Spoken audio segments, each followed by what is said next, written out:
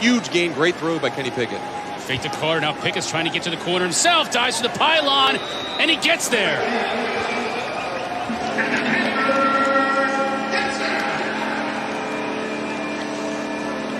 The season, we talk about how infrequently they ran the ball last year. Again, a designed quarterback run freezes the outside linebacker with a little stutter step, which is great. 3rd down and 8 for Pickett. Now he steps up as a receiver, wide open. And Turner will walk into the end zone.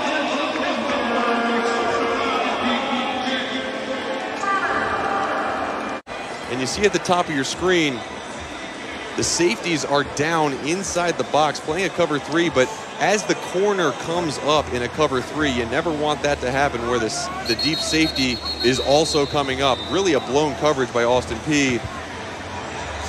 But the impressive part is that Kenny Pickett found him. Too often quarterbacks just don't happen to see that guy. That's a guy that Mark Whipple can utilize in a bunch of different spots, line up at wide receiver spots. Hopefully make big plays and a score with Addison. Down the field. And how about that big play?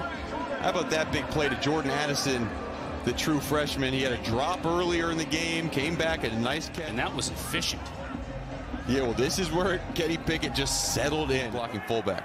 Well, it's Vincent Davis now into the game, but Pickett's going to keep it himself. He scored a touchdown on the ground last week. Will he add one this week? He does. Pitt retakes the lead.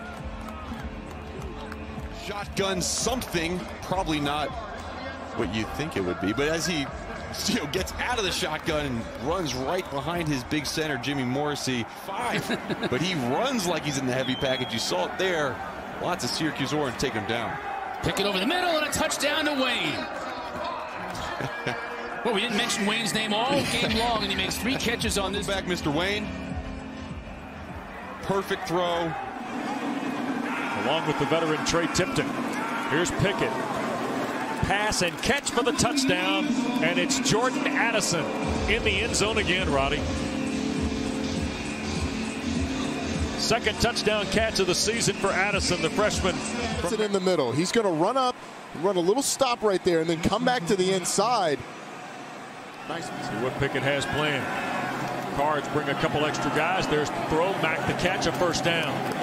Taysir Mack to the 25. He spun off, stayed on his feet. He's going to go to the end zone, and it's going to be called a touchdown. It looked like Yasir Abdullah had him on the ground. Mack went ahead and kept going just. Wes, if this stands, it's going to be a drive of almosts for this Louisville defense.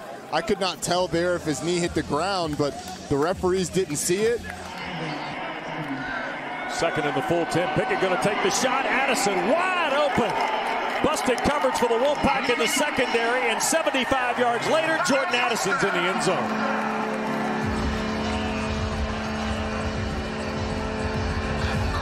Just blows the coverage. Pitt goes with tempo, catches NC State off guard. I don't know who was supposed to cover Jordan Addison, but it certainly wasn't supposed to be that much space. And that's what tempo does early in the game. Looked like NC State late getting Jimmy Morrissey.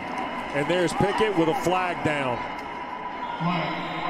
Now, whether Kenny Pickett is in or not, and one official says he is in. Kenny Pickett's 1-yard sneak. And after being stymied at the goal line, and they're late in the 3rd quarter, tried to dive over the top, and NC State met him at the apex and knocked him back. Now it's called a touchdown.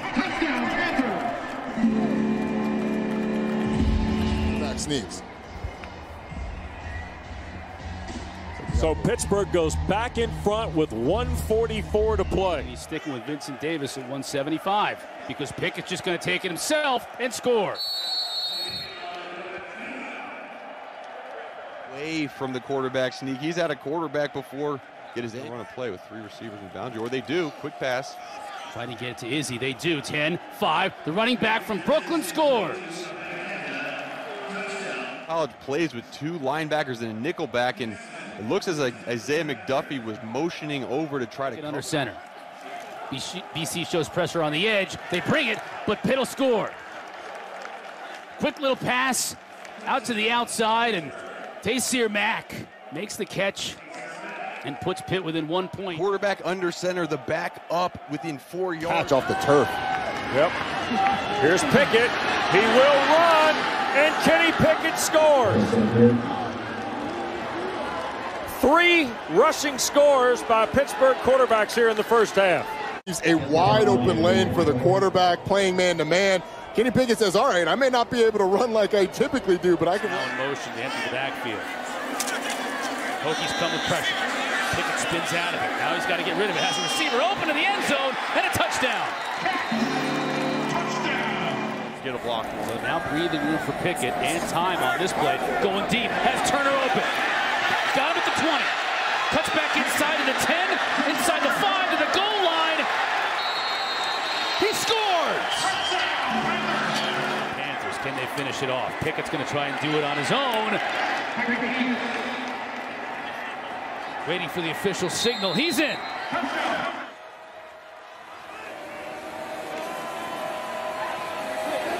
Pickett toward the end zone, and is it caught? Yes! Wow. Jordan Addison, the touchdown. Looked like Joseph Charleston at the very least might bat it down, but he didn't. The footwork by Addison, unbelievable concentration and then keeping the feet in. He only needs one. He has both of them in. He's concentrating on making the catch, but he has the awareness of where his feet are also. I'm standing 3 yards away from him. Charleston got his hand on the ball, so it redirected. He had to get his feet to die and then still get the focus to bring the ball in. That was an unbelievable. 4.5 per game. Touchdown here if they catch it. Vincent Davis wide open in the flat, and it's a touchdown. And the Panthers trying to scratch back into this one after falling behind 31-0. So a good design, good play call, and we see Pitt now take advantage of the turnover by Clemson. To start this drive.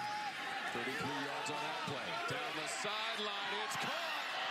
Down that sideline for the Panthers, DJ Turner to the end zone. Back-to-back long pass plays, and this one goes for 6. Line for Pitt. Robust numbers for Davis. Pickett trying to run it in on the sneak, and he is in for the score.